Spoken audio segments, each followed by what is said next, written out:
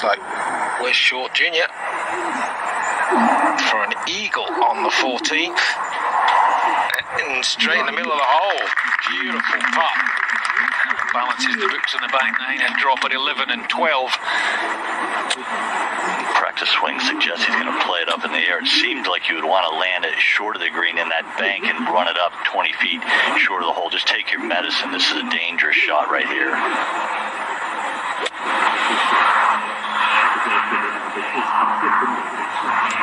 He lost the ability to have a chance to run it within 10 feet by going up through the air, knowing you can't go over the green. Yeah, I was going to say 20 feet was a good result, actually. If he got it any closer than that, it was an excellent shot. That's the penalty you pay around Sunningdale Golf Club. I think that's a difference for Jerry, who is learning the golf course. We talked about that earlier on the front nine, where you and I, Andrew, have played here so many times. We understand the subtleties a little bit more because we've paid the price that he just is paying there at 11.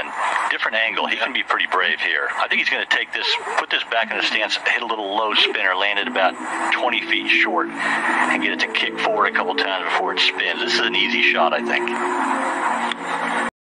He went to old school shot, running it along the ground, taking danger over the green out of play. Yeah, that just shows you, actually, although he put himself in the prime position, just that penalty area, just clinging to the back edge of the green was enough to cause that shot to be brought up shy. He's given himself a birdie chance. Looked like about a 7-iron too. We saw that wonderful 5-iron chip from Elves over the green at 18. These guys are bringing stuff out.